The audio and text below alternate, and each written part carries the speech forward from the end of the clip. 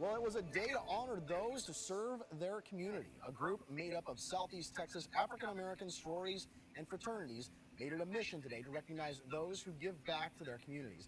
The event was part of the group's Men's and Women's Day program held at the Event Center in downtown Beaumont. The group, called the National Panhellenic Council of the Golden Triangle, presented an event titled "Everyone Can Be Great Because Everyone Can Serve." Those are words of Dr. Martin Luther King Jr. The president of the National Panhellenic Council of the Golden Triangle spoke about service. Whether or not we're donating it to Salvation Army, toiletries, or whether or not we're going to build beds for people, or domestic violence, going and donating with them, or baby showers. We try to help the community as much as possible. The organization honored at least 12 people today for their service. Shout out to all of them.